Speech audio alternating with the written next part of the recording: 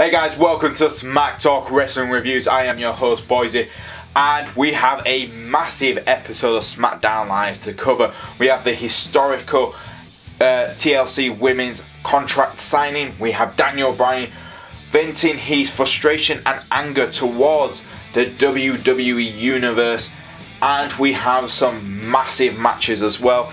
So if you're going to ask which show won this week, straight away I'm going to tell you now, SmackDown was the better show.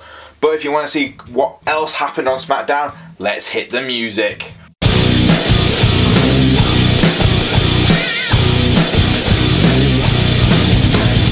So we kicked off with the historical TLC triple threat contract signing between Becky Lynch, Charlotte Flair and Asuka. Paige, the general manager of SmackDown Live, was leading this contract signing, and to be honest, it was one of the best contract signings I've seen in some time.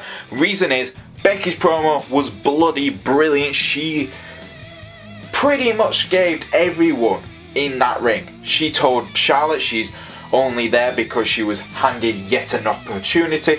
Asuka, you won your opportunity to be here, but I'm still gonna beat you. And then Charlotte interrupted, saying Becky's playing the same record yet again, and she's gonna win the title. She beat Asuka at WrestleMania to destroy the streak, and she's going to shatter the rest of Asuka's, attitude as well.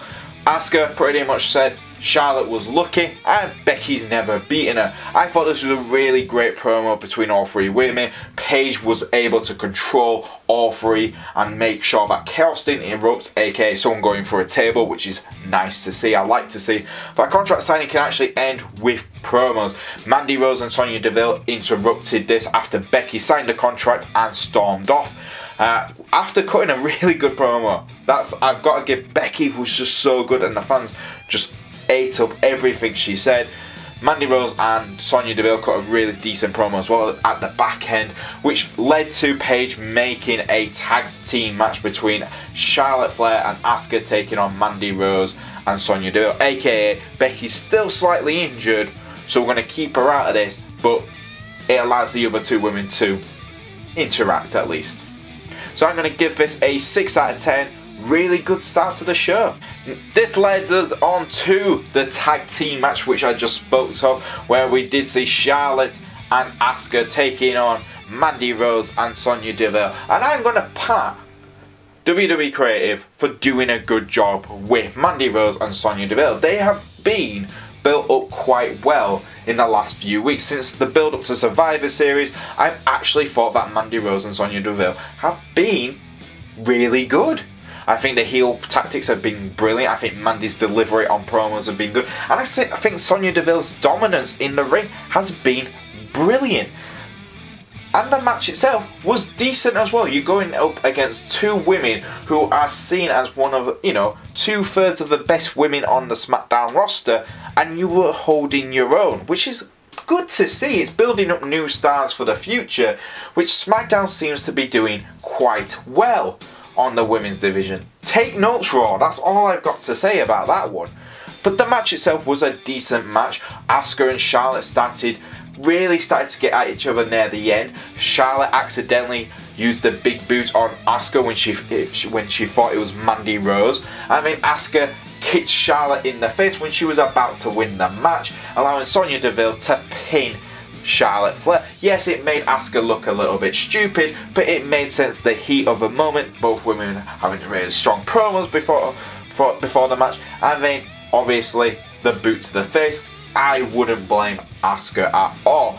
Becky Lynch was watching on the side. She didn't get to say anything, which is a bit of a shame, but all three women were staring at each other at the end of the match, and it also gave Mandy Rose and Sonya Deville a huge victory. So I'm going to give this a 6 out of 10.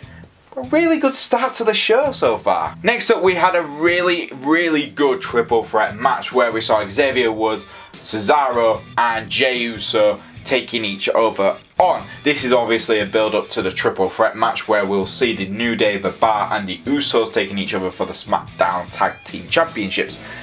This was bloody brilliant. There were so many near pinfalls. It was fantastic. You saw Jimmy You saw Jey Uso and Xavier Woods showing respect after they were both able to counter each other's techniques, which was great. Cesaro being really smart and watching on from the side of the ring and using tactics with his partner Sheamus. All fun indeed. One of my best segment parts of the whole match was when Cesaro just knocked all the pancakes off the New Day's commentating table, and it just got the crowd riled up. Really good heel heat right there. I like when Cesaro does stuff like that. It's like when he got the beach ball and just popped it. That was great. But the match was brilliant. It looked like Cesaro was going to get the victory over with Xavier Woods in the sharpshooter, but Jey Uso, I keep calling him Jimmy, Jey Uso super kicked him. It looked like Xavier Woods was going to get the quick pinfall. It didn't. Jey then counter him again to get another super kick. 1, 2, 3. The Usos win. That puts the momentum into the Usos corner. But my god, this was a fantastic triple threat match. I always find triple threat matches could be really uneven, but this was absolutely fun. It sometimes was like a 2-on-1 handicap match for Cesaro. Sometimes both Jey and Xavier Woods were about to try and take each other out, which was great. It was so much fun from start to finish. I'm going to give this an 8 out of 10. And it just makes the build up for the triple threat match at TLC for the tag team titles even more exciting. Next up we had Daniel Bryan on Miz TV.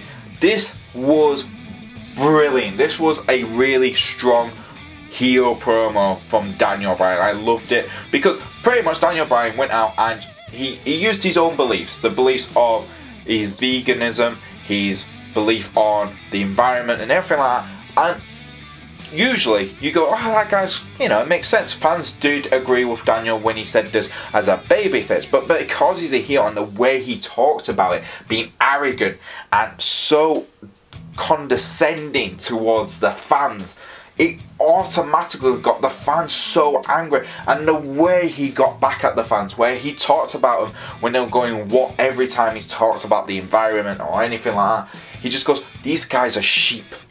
They're sheep. And they've been chanting the same thing for 20 years and they're so stupid they don't. And I thought, oh my god, Daniel Bryan is a genius heel right now. This is exactly what you want to see from him, a heel like this. And I absolutely enjoyed it. It was fun, it was great to see, and it just got more and more heat towards him. The Miz obviously was there, he was asking the questions, and he even asked the question, is it thanks to me you're champion because you finally listened to me? And Daniel used that as well. He said yes, then no, then yes, then no, and then went, it doesn't matter. This caused AJ Styles to come out. He tried to beat the crap out of Daniel Bryan. Daniel tried to run away. The Miz got involved. The Miz used the skull-crushing finale, and this led up to the main event where we will see AJ Styles versus The Miz. But I thought this was really good. This is really showing Daniel Bryan at his best heel promo. So I'm going to give this an 8 out of 10 because it was so much fun to watch. Next up we had Jeff Hardy versus Randy Orton. Now I know what you're thinking, well, we've seen this match before, we've seen it a few times now, but because we've had a bit of a hiatus from this, you know, from these two, it actually felt a lot fresher. You know, because I know on Raw we complain that we've seen, you know, Dolph Ziggler versus Seth Rollins a lot of times, but because we haven't seen this match for a few weeks, and obviously now Randy's looking at Rey Mysterio and Jeff Hardy's going after Samoa Joe, it kind of was a nice refreshing little match. And it was. Both men showed they still have great chemistry against each other. They were both able to counter each other's moves, and Jeff Hardy was more aggressive. It shows that Jeff still hasn't forgiven Randy. Well, how can you forgive Randy? But wanted revenge on Randy for what he did to him at Hell in a Cell, and that's what we got. It was kind of like a really good rubber match to have. Yes, it looked like Jeff was about to get the victory, but Samoa Joe comes onto the big screen, tells Jeff he's doing a great job, RKO out of nowhere, Randy Orton gets the win. The heels obviously using that tactic quite often on SmackDown, but this time it was more effective. Jeff's in the corner after being defeated, Samoa Joe's still on the big screen, and he cuts a, you know, a message, pretty much a pretty much a message about drinking and being responsible. And it was great. I loved this bit where he goes, "Hi, I'm WWE superstar Samoa Joe, and I want to talk to you about drinking." I was like, oh my god, this is brilliant. And he cuts it, and it's not any heelish or anything like that, but you know it's all focused on Jeff Hardy's history with drinking and substance abuse and stuff like that. And I was just like, this is brilliant. This is really smart. It's creative, giving Samoa Joe this much freedom is brilliant. I'm going to give this, with the ending of that match, a 7 out of 10. Brilliant. Last but not least, it was our main event. It was The Miz versus AJ Styles. On commentating, we also had the new Daniel Bryan. And I was a bit worried because at some points during the match there were a lot more focusing on Daniel Bryan on commentating than the match itself. But what Daniel was saying and how he was talking, especially with, you know, Byron Saxton saying, "I wish my daughter would kick you in the nuts," was quite entertaining. It was fun. Daniel Bryan's heel cockiness, veganism, the way he's talking now, using his, you know, his own personal beliefs, but using his heel tactics to make it feel arrogant, and, you know, this is what he wants. And this is brilliant. This is well put together here. It added an extra layer to the match because The Miz and AJ Styles have good chemistry already, and it just showed in this match. The Miz got some really good movements into the match where it looked like he got the victory with another skull crushing finale. AJ gets out of that, thank God, and then AJ gets a calf crusher onto The Miz. The Miz taps out, AJ wins, but Daniel Bryan attacks AJ from behind. This is pretty much another savage attack on AJ Styles, where Daniel is just legitimately just beating the living crap out of him. Even when the referee separates him and you see the WWE logo at the end where you know the show's ending, Daniel Bryan goes back and puts more pressure onto AJ's, like the leg which The Miz worked on, and the one which Daniel focused on his vicious attack. You see just AJ Styles panning out, the show's ending, and you just see AJ say, "Get him off me! Get him off me!" in absolute agony. This was a great match. It was a great match. Daniel on mic was brilliant, and then the after match beat down by Daniel Bryan was brilliant. I'm going to give this an 8 out of 10, a very entertaining main event from SmackDown Live. And there you go, guys, that was SmackDown for this week. What did I think? I think it was really good. It's building up on a lot of really smart things. We also got a dance break before Miz TV, which I forgot to mention. We also had Daniel Bryan throwing the yes things away all the time. It's now no more yes movement. Extremely. And the veganism kind of stuff which he used in his promo was brilliant. The historic contract signing, great. And we also got announced that we're going to see Charlotte versus Asuka, a rematch from WrestleMania this year, next week. I cannot wait to see it. We're also getting a rap battle. We're getting a rap battle hosted by The New Day. The Usos versus The Bar in a rap battle. Not gonna lie, I know it's gonna be silly, but I think I'm gonna enjoy it. But what was the final score? Easy, an 8 out of 10. Really good fun. I actually enjoyed this week's SmackDown Live. I wasn't groaning through it like I was through Raw, and everything's moving on the rivalries perfectly. There's a lot on there, which is great to see.